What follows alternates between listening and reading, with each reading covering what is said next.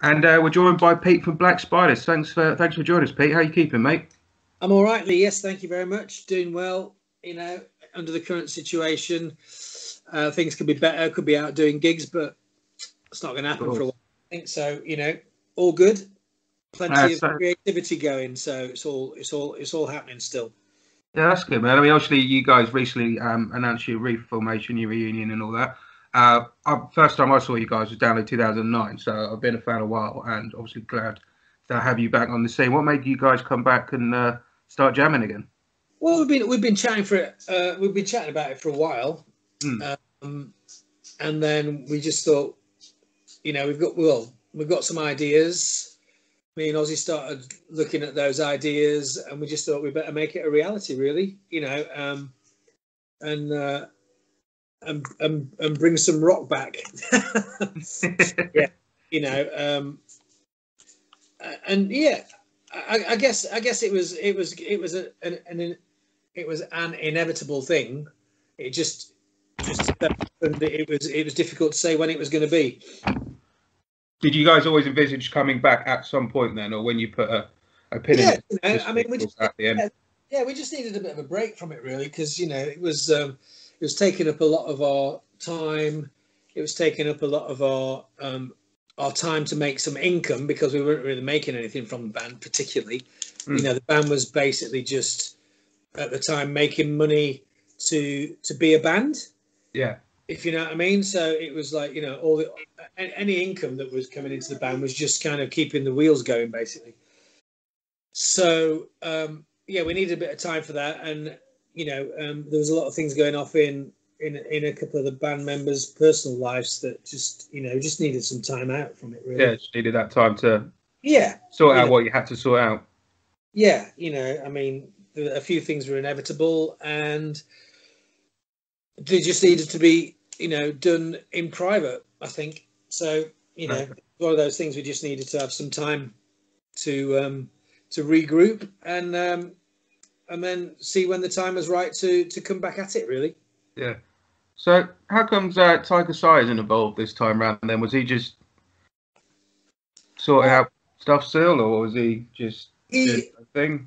Well, basically, Tiger was, he was obviously, he was definitely up for it, and we wanted him to do it, and like we wanted to come back as the five of us, like the original five members, but Sire's got a lot of things going on in his personal life that kind of means it was difficult for him to try and make any sort of commitment that the band might put on him, really.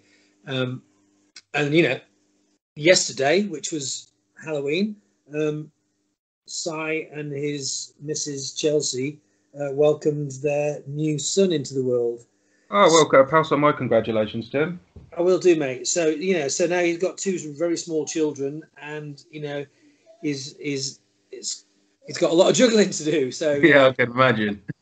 So I think it was a very difficult decision for him, and he probably still would love to do it, but I just think it's just one of those things where it would make it very difficult for him, and it would put a strain on the band and everything else as well. Yeah, just at this point in time, he's got, like you said, we were saying before, you've got to do what you've got to do, and he's got to go and be dad, which is, I think anyone would understand that one. Two young kids to try and juggle is I'm rushed off me feet enough, and I've got me two nephews over, and I can give them back. So yes, it's very true. I mean, so yeah, I think a lot of people know about Si's situation, so I think it's understandable for some people, but obviously, for the for the greater public, it's one of those things that's been private for him. So, you never know. Like one day he might want to get back into it. I'm sure he wants to do music and he misses it and everything. But I just think he's not able to at the moment. No, fair play. So how did how did Wyatt end up getting involved after it was sort of felt that Si couldn't commit? Well, we were just about to go in the studio when Si sort of, said that he didn't think he'd be able to commit to it. So I'd sort of struck up a bit of a conversation with Wyatt. I mean, we'd met before. He'd interviewed the band a few times, and we struck up a bit of a conversation, a bit of a friendly bit of banter. Yeah. And then I'd heard him doing Symbols of Appreciation. Oh yeah, I've been enjoying it, man. Like what as the lock, because basically we'd booked to go in the studio, and then the lockdown happened. So we weren't sure whether or not we were going to actually be able to get in to do it or not. And then I started just talking to Wyatt and just thought, because we were looking for a new drummer, I just sort of posed the question to him of whether he'd be interested in being in a band, because I wasn't sure if he was in a band or whether he'd been in bands before, or what the situation outside of that was, and sent him a couple of the tracks that we'd sort of demoed up over the first part of the lockdown wave, and he sort of came back to us almost the same day. Well, it was the same day, with his own recorded drums on the top. Oh wow! And we were like, "Wow, that's amazing!" So as soon as we were able to get into the studio and the restrictions were down, we got in the studio with him, even though we'd not met him.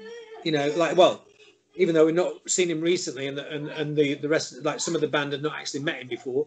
We booked to go into the studio, not had a rehearsal or anything like that. Just basically learnt the tracks from the demos, and he went into the studio and smashed it. And we were just like, "It's amazing." Oh wow! So you hadn't jammed together before you recorded then? And we still haven't. Oh wow!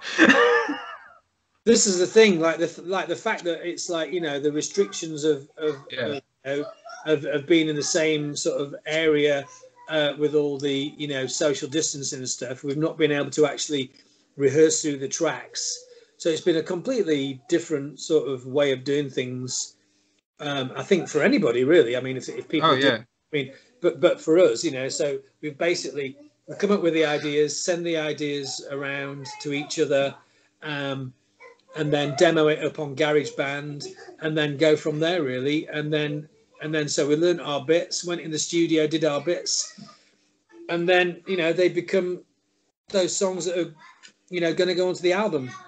Yeah, I think a lot of bands, like you say, everyone's in the same boat, and a lot of bands are having to record in this way at the moment. I was chatting to Dane of Phil Campbell and the Bastard Sons last week, and he was saying when they were recording their album, he said they were fortunate enough they'd had everything written prior to recording, but Todd was producing and recording it as well.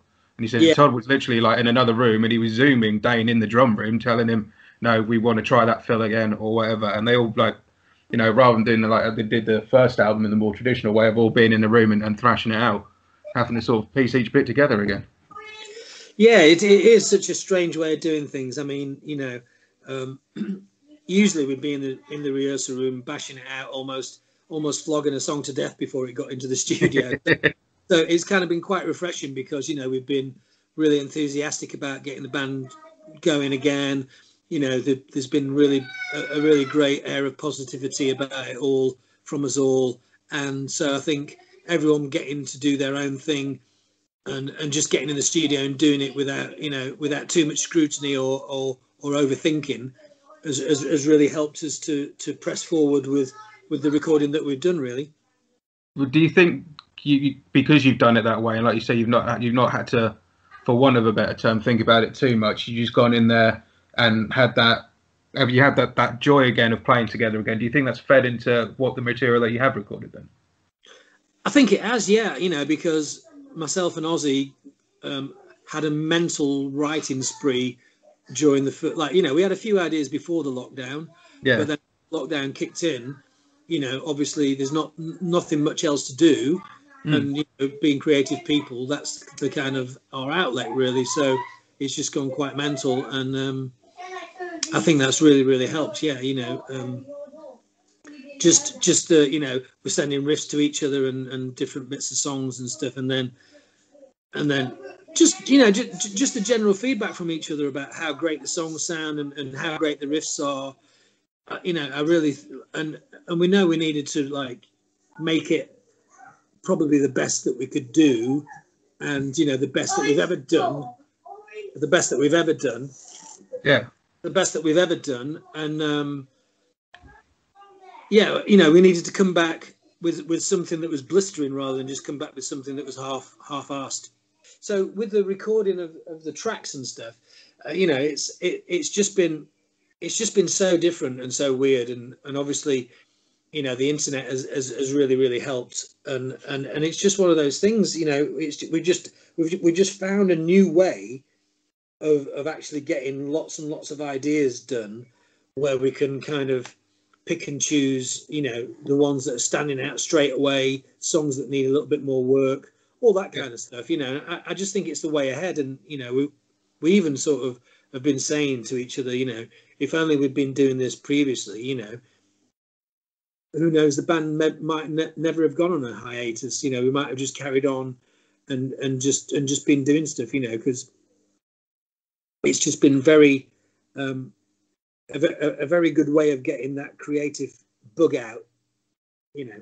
Yeah, I mean, I think that's it. I think you said like creative people, like musicians, etc. I think it's very easy to focus on the negative of everything's been going on. I'm not trying to dispute anyone because obviously it's been a tough year for everyone. But like my wife, she's a pencil portrait artist, and the amount of work that was teaming out of her when she was in lockdown, she's got her part-time job to, you know, keep herself going while she's trying to make the art a full-time thing. But the amount of artwork that was flowing out of her during that period was astounding. The amount of like musicians that I know, both sort of locally based and you know, on the rising ranks, and everyone else I get to talk to, they've all said similar things to yourself, where the time was invaluable, although it was like come out of a time that no one wanted to be in. Sometimes you got to take the positive things with that and create what you have, that, you know, to have that time to sit down and just create was pretty invaluable to a lot of people, I think. It is, it's true, yeah. You know, I mean, there has been, you know, I mean, there has been reports that like a lot of musicians have decided to call it a day and stuff because, you know, they're not able to continue and they have to get, you know, they're going to have to get other work. Mm. And we know lots of people that are in the music industry side of things with, like, you know, events and stuff like that, that haven't had work for a long time, you know, that, and I mean, I guess that's what one of the positive things, like you say, about the lockdowns and things, is that if you are creative and you can create, you know, it was the perfect time because, you know, you're not getting interrupted by anything, you know, No. and you can, you know, it basically, it was like rivers pouring out of myself and Ozzy, you know, Yeah. and hopefully this new lockdown will do the same thing. I mean, the thing is, you know, we've probably demoed up enough songs already for like 2 or 3 albums. Oh wow. So, you know, so who knows, you know, I mean, like this next lockdown might bring some even better stuff now that, you know, the reaction to the band getting back together and being out there and all the stuff that we've been putting up, and, you know, the new fan club that we started with Patreon, and everything's been so positive. You know, I think we're just buzzing, you know, and we want to get out and do some gigs because, you know, live, I think live is where we excel a lot, and you know, and obviously that's where we made a lot of our income was through live stuff as well. So, you know, we want to get out there so we can make the band, like, you know, a continuous thing and something that we can carry on doing for a while, really. Yeah, of course. I mean, like you say, you wanted to, you know, hopefully the newest stuff for yourselves was going to come out. Some of your best work. Well, obviously, as you know, Rob of Stampede Records sent across the single "Fly on Your Soup" out last Friday, which we immediately put on air. And everyone, like anyone who I got loads of emails from people saying, you know, we're really happy to have Black Spiders back, and this is a great single. I was having mates text me saying, dude, how did you get this so quick? And I'm like, I'm just fortunate that Rob sent it to me. Just, you know, and it's a great single. Like, do you think it's like a good representation of the rest of the album that you've recorded then? Or? I'm not sure actually, because it's funny that, because flying the Suit wasn't actually going to be one of the first tracks that it wasn't. Well, on a personal note, I thought it was really good because obviously I wrote this track, Yeah. but I didn't particularly see the potential of it until we got it in the studio. But it wasn't gonna be part of the first set of demos, but it ended up being, because I can't actually remember why we changed it. Like we were going to do another song, and we changed it at the last minute to do this one, and it came out so well. It was like, wow, this has got to be a single, and well, you know, like the rest of the album, obviously we've always had like you know, a kind of a. I'm trying to. It's a very colourful rainbow that we have. It goes from very dark to black. Yeah. So you've always had that light and shade within your albums, though. Always. Yeah, you know. Well, I mean, the thing is, this is kind of one of our upbeat sort of. You know, I guess it got a bit of a more of a commercial sound to it. You know, it's a bit more straightforward rock sort of song. You know, we have got some other, you know, grisly sort of heavier tunes. You know, we've got some that are a little bit left field-ish. You know, but yeah, I think the album's probably going to be more in tune with the first record. More Sons of the North sort of thing. Yeah. It's probably going to be more like Sons of the North, where everyone's going to be a banger. Yeah. Basically, you know, I mean, like, you know, obviously our input and influence from bands that we know and listen to just comes from all parts of rock music. So it's very difficult, you know, because, you know, we love Black Sabbath as much as we love AC/DC, as much as we love Kiss, as much as we love, you know, Leonard Skinner. So it's really hard to say that the album will just be like Flying the Soup. But yeah, you know, it actually it's probably gonna be a mixture of Sons of the North and maybe the first few EPs, I would say. Okay. But you say about, you know, you've always loved your Sabbath and your AC/DC, etc. And you can't. There's certain bands like, I mean, that you put, obviously AC/DC have come back to the fold, and it's 2 notes in, you know, it's an AC/DC track. You know what I mean? That one lick from Angus, and you know. But I think you guys still have that sound. I mean, whether it be, you know, Flying the Soup or any track like Rat Mansion or, you know, Kiss Try to Kill Me or whatever, you guys immediately know that it's Black Spiders. Oh, cool.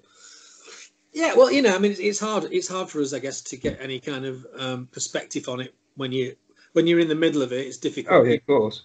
And it was our producer that actually said "Flying the Soup" should be a single because it reminded him in a sort of. He said he thought it could be as popular as Kiss Tried to Kill Me, so we just couldn't argue with that, really. I remember that was the one that, like, my mate Alec had seen you before I had. He called you supporting, so I think it might have been when you guys supported Airborne. And yeah, we've done that many times. Yeah, and he called you before I did. I wasn't at that particular gig for whatever reason, and he said to me, "Lee, you need to check out." This was before I saw you at Download 2009, and wow.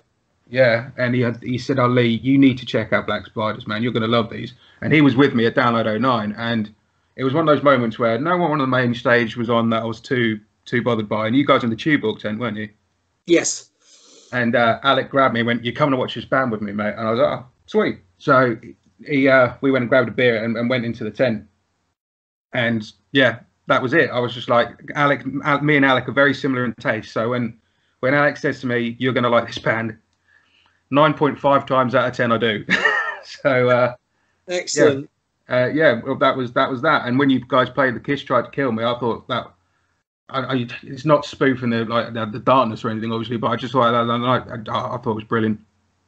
Cheers, mate. I mean, yeah, I mean, like that 2009 appearance at Download was great because I think up until that point we'd only done like sort of very smallish sort of gigs and certain supports with people. Okay. You know? And yeah, I don't think we'd even done any headline shows at that point. I'm not sure. And I do remember we were very worried because we were like thinking, God, this tent's massive.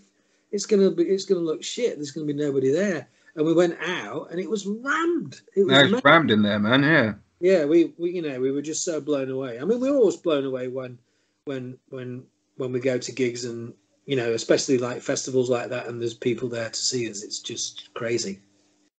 I mean, anytime I've seen, then I think not next time I saw you, but next festival I saw you, it was Sonosphere, and again that was rammed out stage out for there as well. Was that the one where we did the Jaeger stage? Yeah.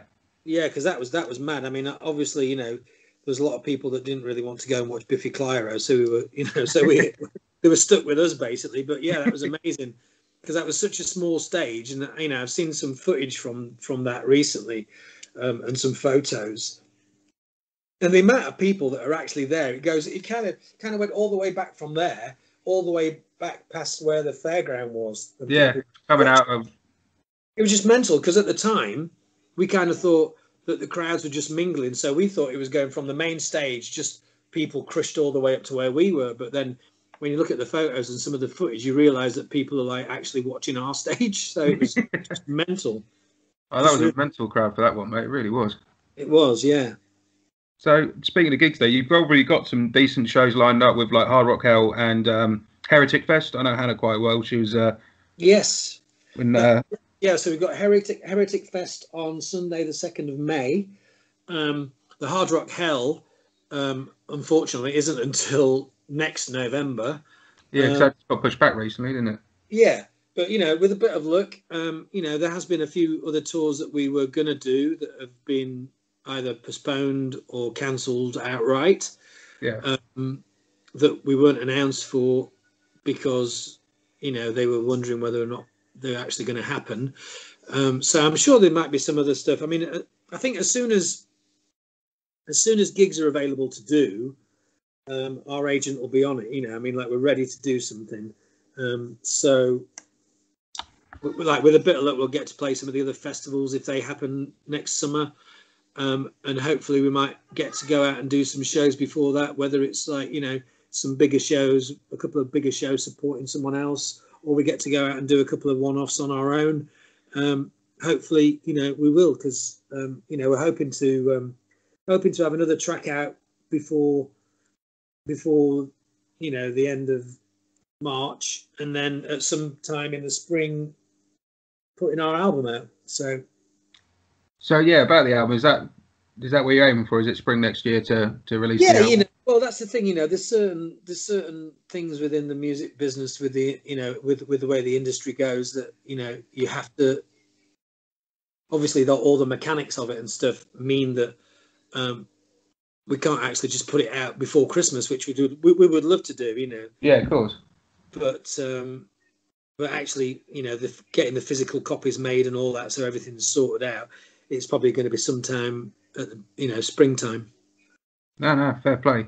So obviously, like you said, it's been a funny year for everyone in the music industry, from the bands all the way through to Tex and road crew and everyone else in the venues, etc. Yeah. Have you got any plans for like the immediate future, with like to the end of the year and into 2021, other than obviously the release of the album or anything? Well, no, not really. We're hoping to get in a rehearsal room at some point.